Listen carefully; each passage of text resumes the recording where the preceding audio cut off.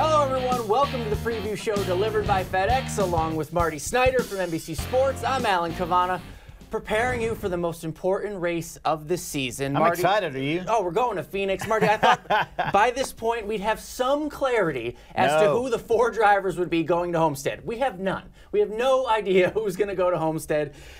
I'm already excited about what's going to happen Sunday. I'm telling you what, I'm so excited. And I think NASCAR kind of came into this thinking we're going to have a championship battle at Homestead, 4 drivers, and they get it back-to-back weeks with 8 drivers this week. Everybody in contention. Honestly, I'm telling you, this new chase format has been phenomenal. I am so excited for Sunday. It's going to be an awesome race. Yeah, let's set the table for you because all 8 remaining Chase to the NASCAR Sprint Cup drivers are separated by 18 points. Take a look at the standings. Right now, Joey Logano, Denny Hamlin, they're tied for the lead. Ryan Newman is 3rd, 2 points back. Jeff Gordon in that final cutoff spot in 4th.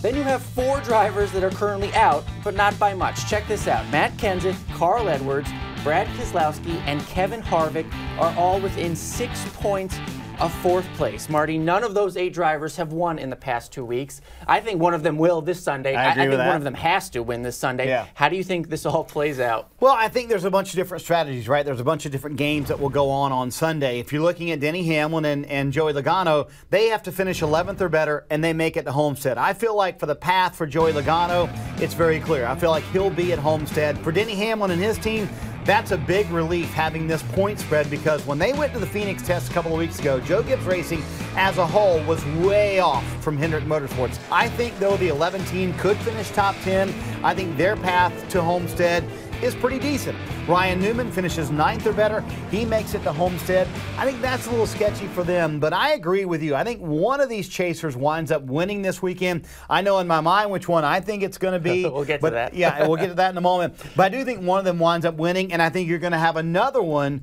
who finishes 2nd or 3rd at Phoenix.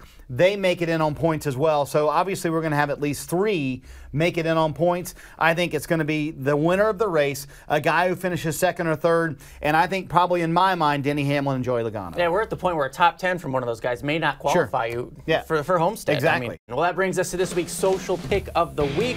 How many green-white checker finishes do you expect to see at Phoenix? 0, That's 1, a good one. or 2. You can vote at NASCAR.com/social. Marty, you get on there and vote. I want to hear what you're going to say. I shall vote. So Phoenix, of course, comes with all the added drama of what we saw post-race in Texas. If somehow you missed it, take a look because we saw hard racing on the track that led, though, to an all-out brawl in the pits. Kevin Harvick helped get it started, but Brad Keselowski, Jeff Gordon in the middle of it all, their crews, other crews involved. We saw punches, we saw bloody lips, we saw it all. Marty, we could talk for an hour just about that fight, but I want to talk about Keselowski specifically because in the last 4 races, he's either had contact on the track or physically with half of the remaining chase field.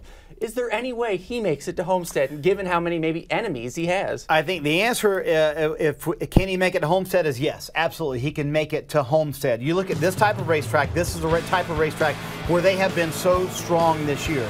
Can he win the championship? That's a different story. I have talked to drivers, crew chiefs, crew members this week, and I've never sensed so much animosity built up towards one driver in my 20-plus years in the sport than I have right now with Brad Keselowski.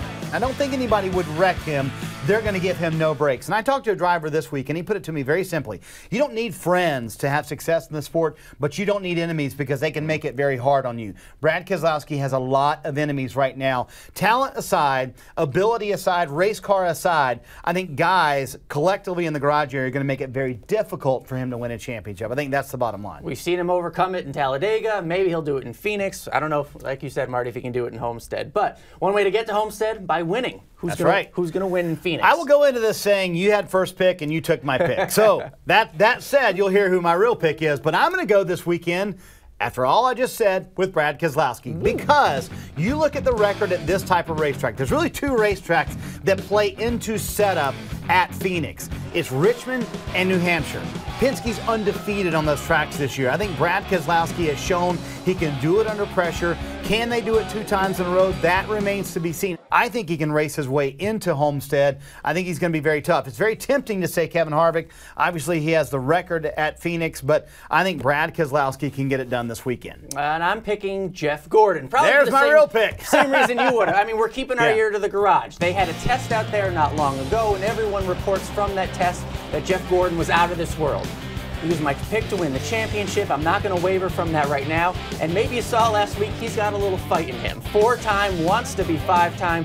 There's no reason to pick against Jeff Gordon, especially given all that we're hearing about his car in Texas. Yeah. He's going for it. We know he's going for it. And I talked to Alan Gustafson this week, and he said, we've had the fastest car the last 3 weeks. I agree with that. But I talked to Rodney Childers and Chad Canals. They both said they would not be surprised if the 24 could win the last 2 races of the year. They've been that strong lately. And if you look, Harvick's right there speed-wise, but the 2's fallen off a little bit. The 22's fallen off just a little bit. So I think right now the best team is Jeff Gordon and his team. And as you mentioned, the tests they had there, crazy good. And we saw him second in Martinsville. Could have been second last week. I mean, why not go on and win in Phoenix and help me out with the standings It's this year? all about you, come on. It's always all about you, I want to get a few wins in on you. All right, for Marty Snyder, thank you for joining us. Thank you for watching the preview show delivered by FedEx. It's going to be a heck of a race. Enjoy it.